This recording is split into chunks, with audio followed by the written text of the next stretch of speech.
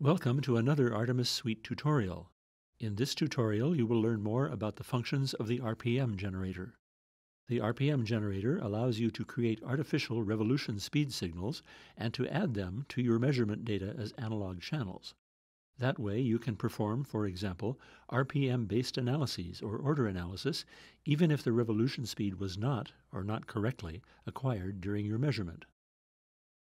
To create an RPM channel for a measurement, open the file in the head navigator or open a mark in the source pool by right-clicking on it and selecting Open with RPM Generator. The RPM generator is now opened as a new document. The two diagrams show an FFT versus time analysis and the revolution speed curve of the signals. When first opened, the mark does not yet contain a revolution speed channel, therefore the revolution speed is displayed as 0. The right area of the document window provides access to the settings for calculating the revolution speed.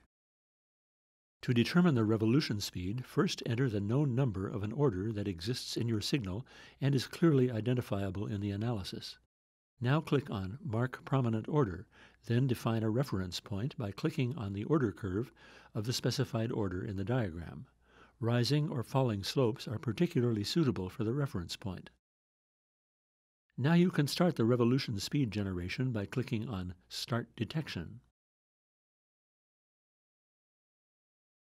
The bottom window now displays the calculated revolution speed curve of the signal. A click on Save HDF File saves the signal to a new HDF file containing the additional revolution speed channel. The new file has the original name with the letters RPM added at the end. You can also specify a name for the newly created channel and limit the revolution speed information to a certain time section. You can use this function, for example, to write only the rising slope of the revolution speed curve to the new file. You can now add the new HDF file to the source pool of a pool project and perform RPM-dependent analyses. Depending on your application case, you may want to use additional functions of the RPM generator. In the top bar, you can select the channel to be used for the analysis and the generation of the revolution speed curve.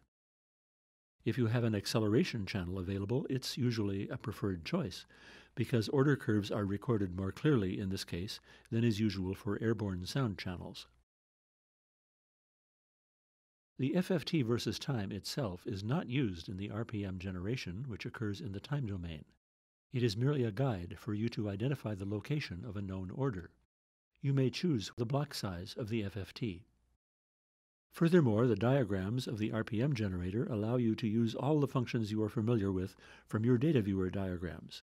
These include, for example, the cursor functions, which you can access by right-clicking in the diagram, or the axis configuration options, which you can access by right-clicking on the respective axis.